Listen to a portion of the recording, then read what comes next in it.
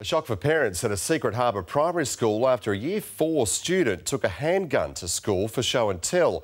Rachel Carey, the gun wasn't loaded, but police are investigating. Tim, at this stage, no charges have been laid. The Education Department says that earlier this week, a 10-year-old boy brought a gun to Comet Bay Primary School. Not realising the seriousness of the situation, he then showed his friends the gun. That's when teachers have realised what is happening. We're told that teachers immediately confiscated the weapon and contacted police. The Education Department spokesperson says the school sent out a letter to parents the next day informing them that an item had been confiscated but didn't say it was a gun.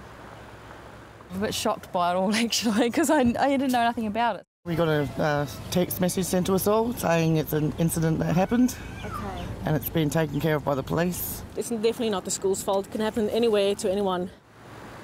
The Education Department says the boy didn't threaten anyone with the weapon and is being counselled over the incident. Tim?